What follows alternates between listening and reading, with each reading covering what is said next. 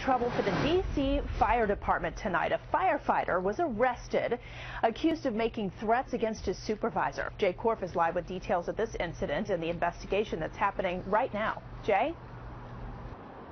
Well, Allison, according to a D.C. police report, this whole bizarre scene unfolded just behind me Saturday morning here at Engine 9 in Northwest Washington. The report says that firefighter Everett Green became upset when given an assignment that he apparently didn't like, and he said to a superior, quote, "Don't make me go to my truck and get my gun and shoot you." The report goes on to say that the complainant responded by saying, "You may want to rethink what you've said." The firefighter repeated, "Don't make me go to my truck and get my gun and shoot you." Well, according to that report, that firefighter was relieved of his assignment. He was escorted to a local district police station where he was arrested. And the only thing that a D.C. Fire and EMS spokesperson had to say to our question tonight was that firefighter Everett Green is on administrative leave. Live in the district, Jay Korf, ABC 7 News. Okay,